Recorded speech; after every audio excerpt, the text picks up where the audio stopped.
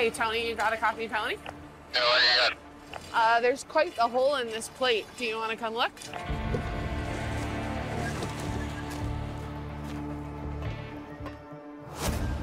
Well, that's a nice mess.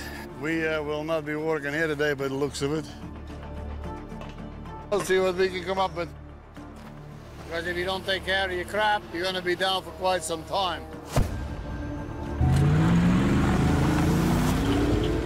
Damn it.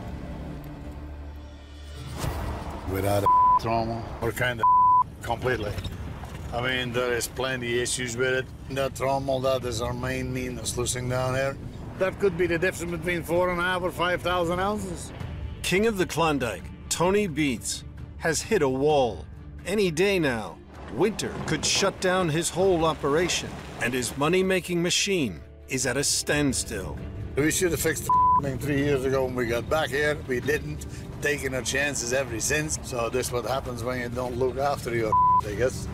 Tony still needs another 400 ounces of gold from the 80 pup cut to hit his 5,000-ounce season target. I'm gonna go over shed with the boys because, you know, this is kind of silly. We gotta have to come up with something, try something, do something to get a couple of ounces for the time we're down with something else.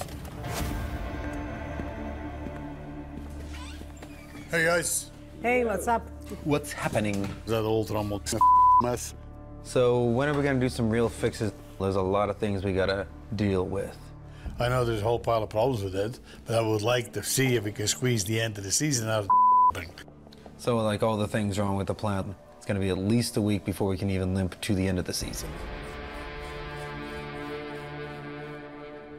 At least a week. Fixing it. Just, yeah, to get it ready to limp. We're down and we gotta do something. Yeah. So what else is out there? Well, you can use the Moose Creek Trommel. I mean, we can try. It shouldn't take too much to make it runnable. Well, it would be nice if you can keep on sluicing it. Yeah, but the last time we used it, that thing wasn't that great either. Tony's only other wash plant on Paradise Hill Oh, you seen that there, Kevin? is a mobile Trommel he hauled out of Moose Creek 2 seasons ago. We got it. But on its first fire-up,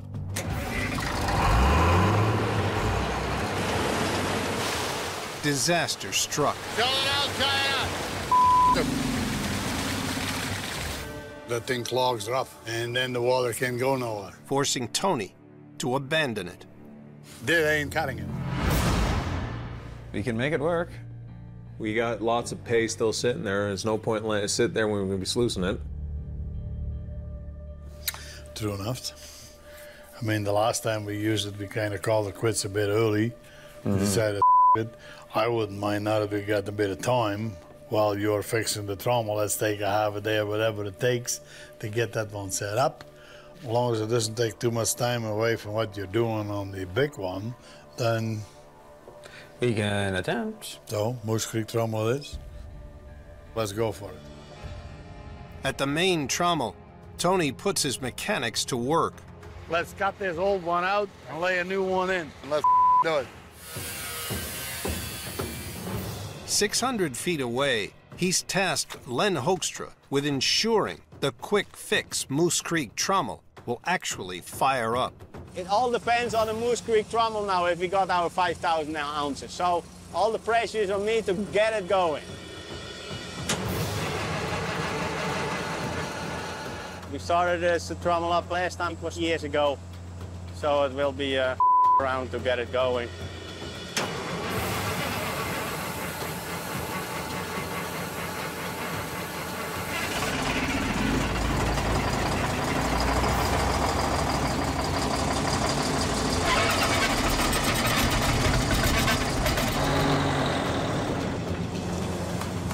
I don't like a sound in one of the hydraulic valves. I hear a noise in it. It looks like there is a little bit of air in the hydraulics. Nah, it's a lot of oil, but that's not how it should be. It's always something with this thing. Tony, do you have a copy? Yeah, go ahead, Len. Heck, I got an oil leak. Okay, we'll be right there. Next thing you know, the whole thing is not gonna work. The oil cooler, here. That's what I'm thinking. Mike, hold this up. Because this is the oil cooler. The trouble is that the last time we used it, we did not drain our oil cooler. By not draining the oil cooler busted. At this point of the season, I'm really not going to want to with that. The thing is, if we run and we put the water to it, we're going to contaminate the whole system. Yeah. And that ain't going to happen. Or we say we take the oil cooler out of it. Your engine overheat without the oil cooler? Or we could run it long. No, we could run it long enough, Mike, to make it work. That's the thing. That's what we got to try. So what we're going to do is we're going to block off the oil cooler and just run it without. The oil cooler pumps cold water around the wash plant's hydraulic oil barrel, preventing it from overheating. But water was not drained from the fine copper pipes before winter. The water froze and expanded, causing the pipes to crack. If water contaminates the hydraulic oil, it will cause catastrophic damage. Tony's risky solution? Drain the water and block off the oil cooling system entirely. What are we going to do if this doesn't work, Dad? I have no clue. I have no clue. So, we cut off our water supply to our oil coolers so that they cannot get any water. And once these are all tight, oil is topped up, we are good to go. Now that everything's buttoned up and tightened, put a bit more oil in it, and yeah, we can get her spinning, get in position. So, let's do some cleanup and get going. So she's all ready to go, guys? Yes, everything should be A-okay, ready to We got go. the water eliminated, doesn't go in there anymore. Correct?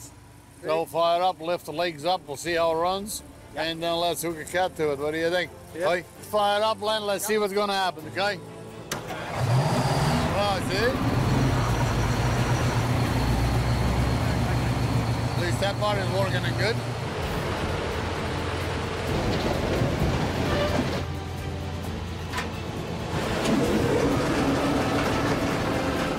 Perfect. Off the ground with this. Hey, we got her! We got her! Doesn't make any funny noise, so we got it! Finally! Very happy about that. The Moose Creek Trommel is now ready to move up to the 80-pup pay pile and start washing gold.